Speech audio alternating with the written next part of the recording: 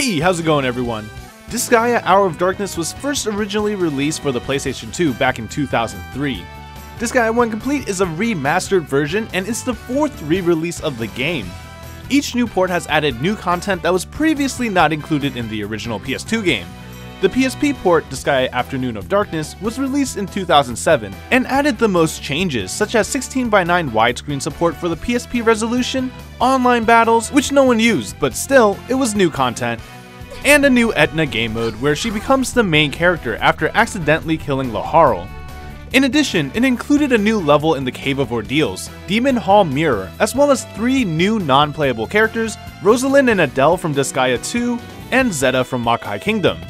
Plenty of quality of life improvements were also made, such as animation skips and dual audio, which was nice because post-game scenes lacked English voiceovers. Disgaea DS was released a year later with more additions, but the Japanese audio was cut due to limited cartridge storage size. Zeta, Rosalind, and Adele, who previously could only be fought, can now be recruited along with Plenaire, the Dark Assembly NPC. In 2016, Disgaea PC would be released with many problems, and lacked the content the DS version had. However, patches would later fix that. But the idea is PC officially added nothing new to the table except for trophy support. And here we are now in 2018 with the latest re-release of Disgaea, Disgaea 1 Complete. So let's take a look at what has changed. Spoilers! Not much, so I'll go through this pretty quickly. The biggest thing you'll notice is the HD graphical update.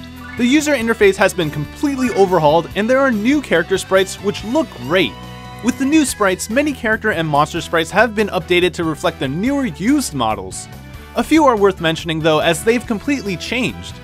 The thief is no longer male and uses the female models which are used throughout the Disgaea series outside of Disgaea 1. Galactic demons have been replaced with Basiels. This is most obvious in the best grind spots, Cave of Ordeal 3 and the Demon Hall Mirror level that appears after you recruit Adele and Rosalind. Trents were replaced with Shrooms.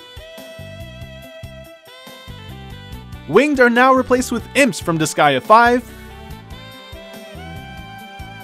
Manticores were replaced with Skeletal Dragons. Shadows were replaced with Death. And weapons have also been reskinned with the newer models, such as Yoshitsuna being a blade with runes and a lightning aura rather than a lightsaber. Going over every weapon would probably require a video on its own, so I won't do that here. In terms of literal new content updates, we have a few new playable characters. Crimson Red was previously only obtainable in the ports, but was only unlockable through multiplayer. His class was dull and his aptitudes were all at 20%, making him the worst character. Disgaea 1 Complete adds him along with his only 2 friends, Crimson Blue and Crimson Yellow, as playable characters with normal aptitudes and a real class.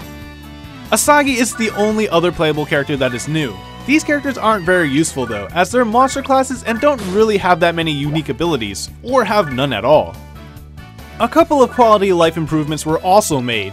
The Dark Assembly has 2 new bills, Strongest Enemies and Weakest Enemies, allowing you to set the max level or min level with just 1 bill. You no longer have to go through the strokes of raising to max with 20 bills or reducing to min with 20 bills whenever you need to adjust enemy levels. Another quality of life improvement was made to the item world. Gates will no longer have geopanels, preventing those annoying situations where the gatekeepers could be invincible. There is also trophy support, but it's the same trophies as the PC version, so whether or not you consider that new or old is up to you. Alright, that's it. I told you this was going to be quick. It's a little disappointing to see so few changes, but it is what it is. If I miss anything, be sure to leave a comment to show how much more attentive you are. With that said, thank you guys for watching, and I'll see you next time!